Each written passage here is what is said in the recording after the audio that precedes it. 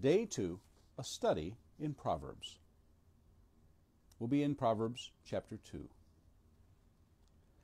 My son, if you receive my words and treasure up my commandments with you, making your ear attentive to wisdom and inclining your heart to understanding. Yes, if you call out for insight and raise your voice for understanding, if you seek it like silver and search for it as for hidden treasures, then you will understand the fear of the Lord and find the knowledge of God. For the Lord gives wisdom, from his mouth come knowledge and understanding. He stores up sound wisdom for the upright. He is a shield to those who walk in integrity, guarding the paths of justice and watching over the way of his saints. Then you will understand righteousness and justice and equity, every good path.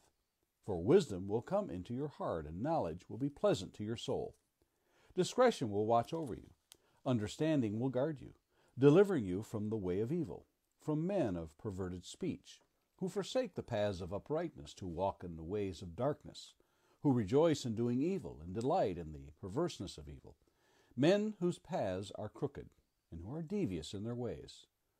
So you will be delivered from the forbidden woman, from the adulteress with her smooth words, who forsakes the companion of her youth and forgets the covenant of her God. For her house sinks down to death, and her paths to the departed. None who go to her come back, nor do they regain the paths of life. So you will walk in the way of the good and keep to the paths of the righteous. For the upright will inhabit the land, and those with integrity will remain in it. But the wicked will be cut off from the land, and the treacherous will be rooted out of it. Our verse for consideration today is verse 3. Yes, if you call out for insight and raise your voice for understanding. Do you know what I'm leery of? Those commercials that promise big results. You know the ones, the chiseled bodies of those 0% body fat athletes working out on those gizmos that you ride or lift or pull or contort your bodies to get you into shape. And those contraptions you buy for your kitchen that promise to transform your ordinary meals into something from those cooking shows. Or those supplements that are designed to help your, what's that thing? Your memory. They're just too good to be true. In today's passage, Solomon makes a pretty big promise. Can it be that simple? Just want it, and you can have it? Well, that's the problem with advertising.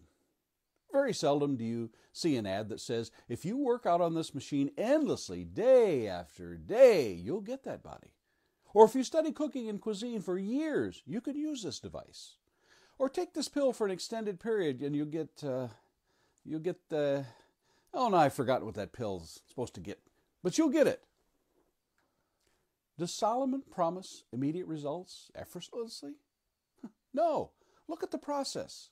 First, you must receive his words, and that's not as easy as it sounds. Then you must treat it like a treasure, something of great value. Then you must be actively listening for wisdom. You must stretch out your heart towards understanding. Cry for it. Scream for it if you must. You must seek it as if it were an ancient expedition searching for precious metals or hidden treasures that must be unearthed. Does that sound easy? You think this is a 5-minute exercise in the morning while you're rushing to get on with your day? Absolutely not. This is a consuming desire. Yes, an obsession to get wisdom. My eyes have been attentive in the scriptures for the if-then propositions, and there are dozens and dozens in the Bible. They typically follow the, if you do this, good or bad, then you can expect this. Consequently, again, good or bad. If, and it all hinges on that one word, if. If you listen and take in those words and commandments and listen to wisdom and seek out understanding, call out for knowledge, like as it were men seeking worldly treasures, then the promise comes. Then you will understand the fear of the Lord and find the knowledge of God. It sounds rather familiar, doesn't it? Well, that's exactly what James admonishes to us. James 1 verses 5 through 8 tells us, "If any of you lacks wisdom, let him ask God, who gives generously to all, without reproach, and it will be given to him. But let him ask in faith, and with no doubting. For the one who doubts is like the wave of the sea that is driven and tossed by the wind. For that person must not suppose that he will receive anything from the Lord. He is a double-minded man, unstable in all his ways." In its essence, that is what Jesus taught in the Beatitudes. In Matthew chapter 5 and verse 6, Jesus tells us, "Blessed are those who hunger and thirst for righteousness, for they shall be satisfied." If I'm really honest with myself, the reason those gizmos and contraptions and potions don't work is more than likely my own lack of desire and motivation.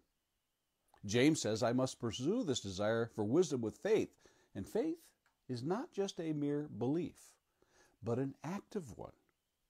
Jesus says, "If I hunger and thirst, I will be filled." Hunger and thirst are two of the most powerful forces in the human realm. The psalmist writes, "As the deer pants for the water brooks, so pants my soul for you, O God. My soul thirsts for God, for the living God. When shall I come and appear before God?" Psalm 42, verses 1 and 2. And again the psalmist writes in Psalm 107, verse 9, "For he satisfies the longing soul, and the hungry soul he fills with good things." The payoff for this acquisition of wisdom, knowledge, and understanding comes when they watch over you and protect you from the ways of evil, verse 12, from men who walk in darkness, verse 13, and from the forbidden woman whose ways lead to death, verses 16 through 19.